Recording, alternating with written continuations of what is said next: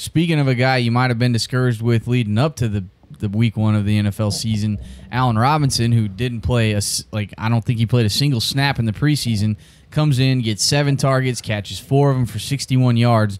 You got to be encouraged by what you saw from Allen Robinson, right? Yeah, we did a Allen Robinson whole breakdown maybe last December. That's out on YouTube to go check out, and just really breaking down what is so great about Allen Robinson. And in that time, like, you just found out that how good he was at those 50-50 balls, how good his route running is. Like, he's a very, very good player. This was a great pickup for the Bears. You saw him go up and grab one of those balls in a contested catch situation and snag it. He was the highest targeted player on the field for them. He just looked like he was the biggest, baddest dude on that team. Everyone was having trouble guarding him. I think as this team goes and grows, I think his role will get better and better, and he'll get plenty of red zone targets, and that's where he is going to excel. But he's also great in the middle of the field, and he can run after the catch. I guess my biggest question is I know Big Co is not a big Allen Robinson guy for whatever reason, and did week 1 on the field of really being the first time with Trubisky in live game action change your opinion at all on what Allen Robinson is, let's just say Dynasty? Sure. Well, that was...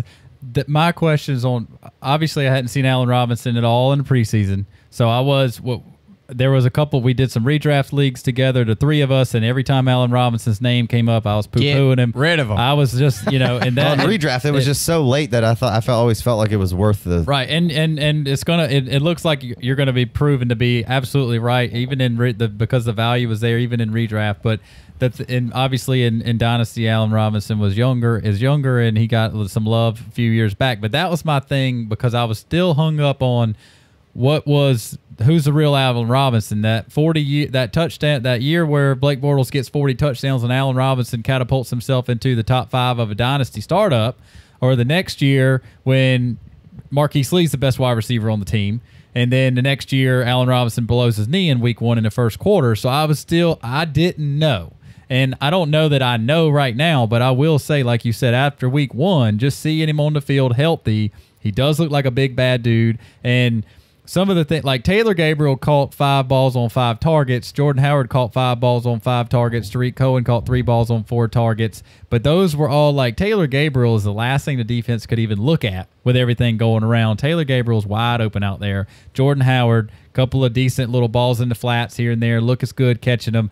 All easy completions. Like Allen Robinson's 4 for 60. Some of those were just nasty sideline routes. And him catches in traffic, catches 50-50 balls. That's what I'm saying. Like I feel a lot better about Allen Robinson today than I did before I saw him on the field. If you're not, you didn't watch him. Like, you can't not like Allen Robinson more. I mean, maybe if you were just an Allen Robinson lover and a truther, and you were hung up on that first season 3 years ago. I really did enjoy what I saw out of Allen Robinson, and for me as a doubter going in, it was nice to see for sure. Would the court be willing to grant me a short bathroom break? I could hold it, but then it might be hard to become aroused. We'll be back after. Little liar for you. We'll be back with more Married to the Game.